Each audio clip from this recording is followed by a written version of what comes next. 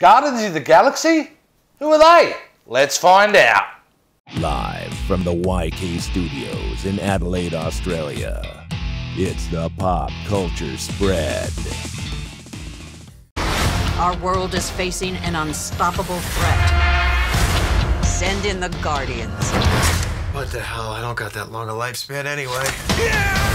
August 1st. So here we are, a thief, 2 thugs, an assassin, and a maniac. Who are you? We're the Guardians of the Galaxy. Who? Forget it. Guardians of the Galaxy in theaters August 1st. Welcome back, guys. Welcome to another entry into our Marvel Retrospective series. I'm Jason. This is Rick. Hey guys, how are you? Today we got a crackerjack show because we're talking about Guardians of the Galaxy. The 2014 release.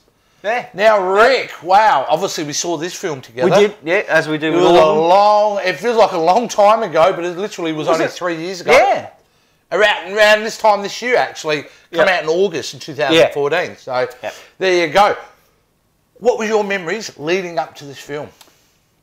I had no idea what any of these characters were about, or the storyline and how it was going to be. I saw the trailer, Yeah.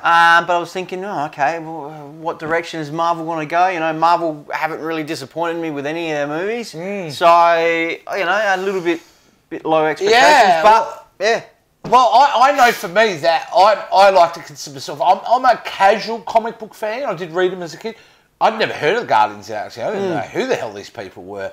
So all I knew is they put out a good trailer. It was interesting. There was a talking, you know, raccoon and there's a tree that kind of walks and talks. And yeah, certainly something very different. But in Marvel we trust. So I felt going into this film, trailers looked good. We've just come off seeing Captain America, the Winter Soldier, which, if you watch our last show, we gushed about. We absolutely loved that. So, mate, it was absolutely very keen to see. Could they move the Marvel Cinematic Universe into space and make it work? That's you know, right. I know Thor was in space, mate, but this one, they were going way out there. Space. But you know what, mate? Let's talk about this, but before we delve into it, let's do the synopsis. All right, brash space adventurer Peter Quill finds himself the quarry of relentless bounty hunters after he steals an orb coveted by Ronan, a powerful villain. To evade Ronan, Quill is forced into an uneasy truce with 4 desperate misfits: gun-toting Rocket Raccoon, a tree-like humanoid called Groot, the enigmatic Gamora, and the vengeance-driven Drax the Destroyer. But when he discovers the orb's true power and the cosmic threat it poses, Quill must rally his ragtag group to save the universe. There you go. There you go. That's it. It kind of explains it, but it doesn't explain what this film is, because this film is a very visual film.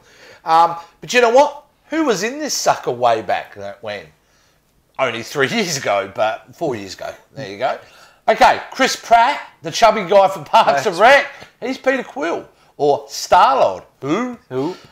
Zoe Saldana plays Gamora. Dave Bautista playing Drax the Destroyer. Wow. Vin Diesel does the voice of Groot. That was an easy paycheck. Bradley Cooper voices Rocket Raccoon. We have Lee Pace playing the big baddie Ronan. Michael Rooker, everyone loves Michael Rooker. Stink palm, anyone? Yondu. Karen Gillian, she plays Nebula. We have John C. Reilly in a small role playing a Corpsman Day. We have Glenn Close playing Nova Prime. Benicio Toro as the Collector, and Sean Gunn as Kraglin. Now, the reason I mentioned Sean Gunn is that I want to mention him now because in the second film, which we review later on, here's a bit more to play. So it's important to mention him now. Yeah. But that was the cast of Guardians of the Galaxy. So, this film is such a colourful film to watch, isn't it? Yeah. I mean, there's lots of purples and greens and blues and reds. It's got that real retro 80s feel to it. Really retro kind of feel to it. And you talk about the 80s feel. I mean, the music in this film, it's phenomenal. And they really do. That becomes a driving force of the film, is the music in this, you know? What were your thoughts watching this film as it was unfolding? I guess like walking into the cinema and then you see that opening scene. You got this young boy and he's got his little headphones on. And you listen to a bit of that music and he's kind of like, it looks like he's in a hospital. And then he gets called into his mum and she's dying. And I'm like, what the fuck is this? Yeah, it's like watching Up again. What's going on? This has got like, looks nothing like. And I'm like, what direction are we going to have like this sad movie? What's Marvel doing? And then it just did a complete 360 the next scene, and it was just on. It was on. We got a dance. We got dancing. We got 80s music. We got Chris Pratt, doing some funny shit. And that really sets the tone, doesn't it? It really sets the tone for it. For being a real, like, what can I say, a dynamic kind of film, and it really is, you know. And mate, I think what makes this film work is a lot of it really rests on Chris Pratt's shoulders here. Yeah. He does a great job as Peter Quill. He's a very Han Solo-esque type of character. He's got some elements of him, but he's a real adventure Indiana Jones type as well, which is kind of really cool. And all the other characters, Zoe Saldana, who's a good actress in her own right, and has been in some big blockbuster Star Treks and all that, and other big blockbuster films. She's done some. She's really great in this, playing Gamora, one of Thanos' adopted daughters. Yeah. And really good. Mate, you know the big surprise of me in this film? And I think you'll agree with me here. Dave Bautista. Yeah. Playing Drax the Destroyer. Fucking standout, definitely. Who knew he was going to be so funny? He's funny. I mean, he's done some shit movies in here, so I'm just throwing it out there. All right? He has done some shit movies, and like one of them is definitely the remake of Kickboxer. Oh, Kickboxer Vengeance. Oh, that was fucking woeful. We won't be doing a review. We will not be doing a review on that. But coming into a Marvel movie, he's just, mate. He's on point. He is, and he's comedically funny. He's just on it. Well, look, he keeps falling down. I think it's absolutely, he wants to be talked about. Rocket Raccoon as a character, freaking amazing. And it didn't. Like I said, Bradley Cooper as the voice. I couldn't even really tell, you know, that was, and it was such a, and as I said about the Han Solo character, these two guys, it's Han Solo and Chewie. Yeah. You know, they've got that relationship. You've got Groot, the brash risk taker, kind of, you know, adventurer, who's just out to make a buck. And then you've got Groot, who just basically says, I am Groot. But obviously he means something different each time. And only kind of Rocket understands him. So it's very similar in that way. Didn't Vin Diesel make some big thing about, it was so hard it was so hard to say I am Groot, but in different tones. Well, they did kind of mention the director James Gunn, who deserves all the credit in the world for writing and directing a fantastic movie. For sure, agree with that. Is the fact that he said he wrote a script with different lines for Groot that only him and Vin Diesel knew. So he would say, I am Groot, but he knew in his head what he meant to say. Yeah. But, God, that's got to be the easiest paycheck in the world, isn't it? Oh, come on. To me, it sounded like he said, I am Groot, the same way throughout the whole movie. But anyway.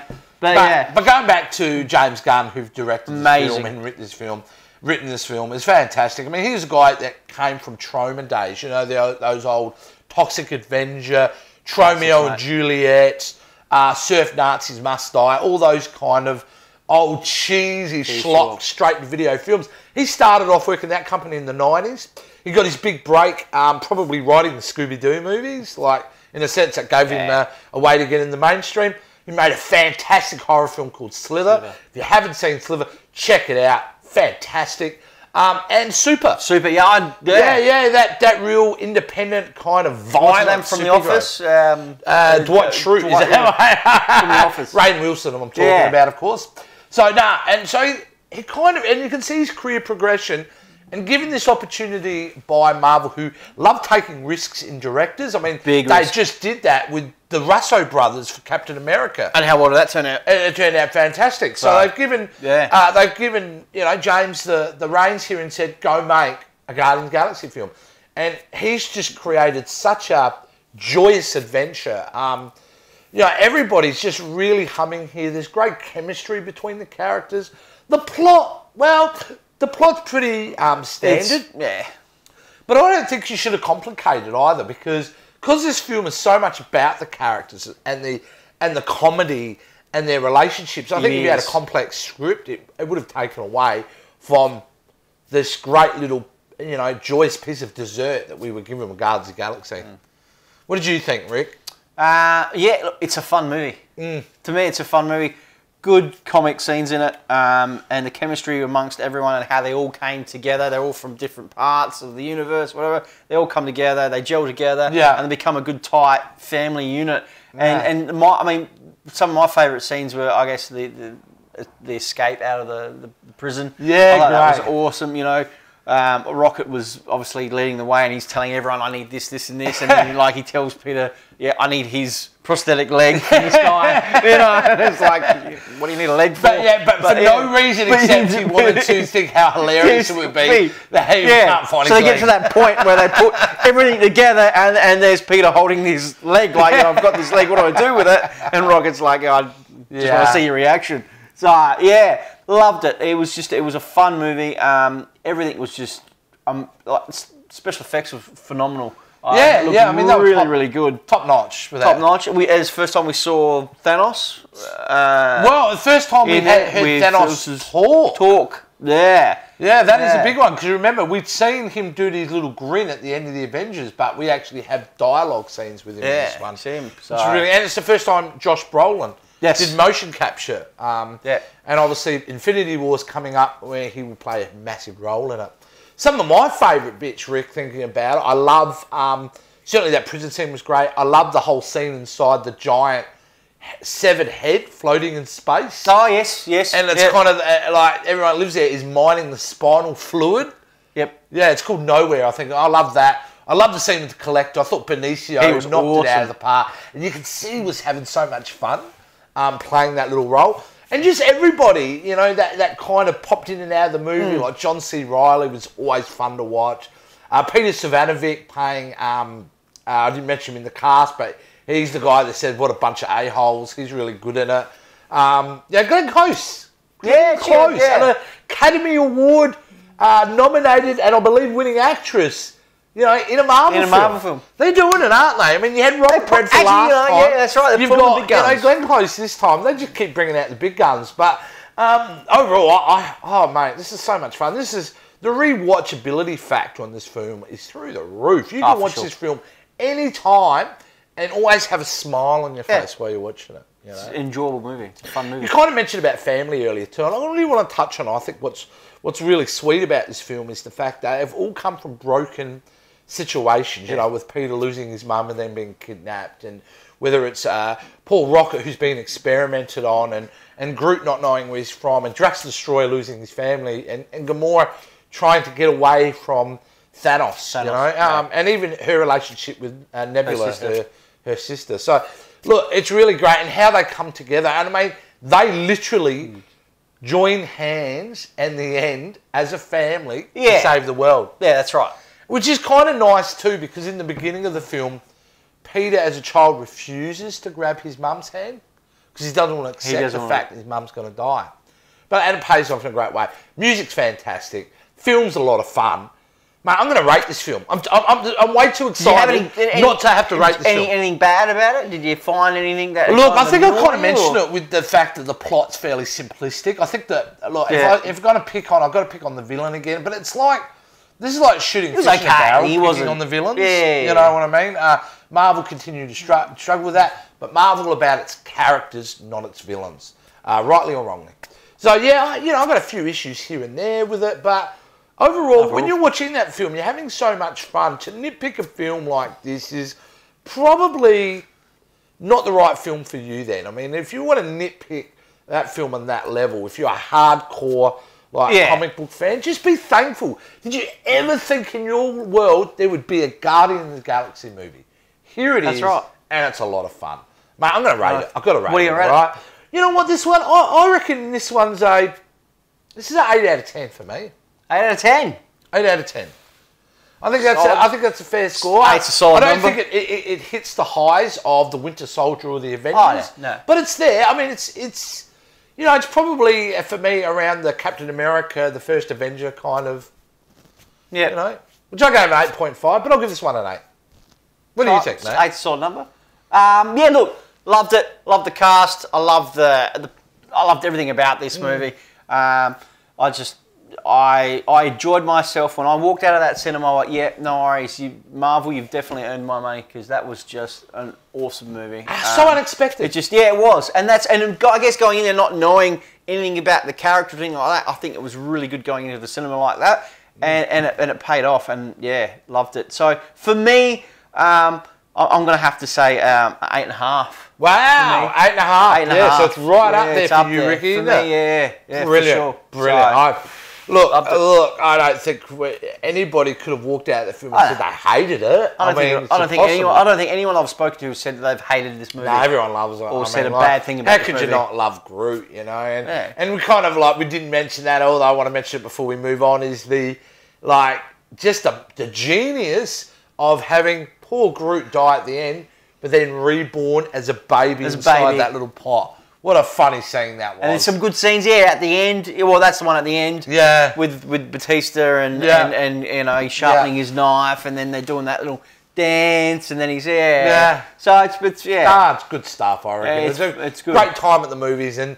thank God we live in the era of Marvel. Yeah. All right? So we move on next week, Rick. All right, we move on to, we're back with the Avengers again. We are. Avengers Age of Ultron. Whew. This time they're bringing one of the classic villains, the classic comic book villains, especially in the Avengers world, onto the big screen. So, mate, we will be getting to that next time. Definitely stay tuned for that. But until then, guys, we want you to talk to us about what you thought of Guardians of the Galaxy. And how do they do that, Rick? So what you guys can do is obviously hit that like button if you like the video, hit that subscribe button as well, comment below. Give us some comments if you like this video, if you like Guardians of the Galaxy, who's your favourite character, whatever you want to say, chuck it on there. And follow us on the social media sites. We've got them all down there. Hit us up, guys. We appreciate it. We'd love to hear from you. That's all it. Right? So until next time, guys, remember, nothing goes over my head. I'm too fast. I will catch it.